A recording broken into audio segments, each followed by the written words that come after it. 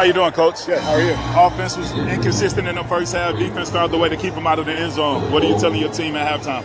Yeah, offensively, it's just hard. It's hard to move the ball when you're holding. You know, and behind the sticks like we are. It isn't just first and 15s. It's second 20s, and so we're hitting some explosive plays, but they're getting called back a couple times. So that's the biggest thing right now. We've got all the penalties.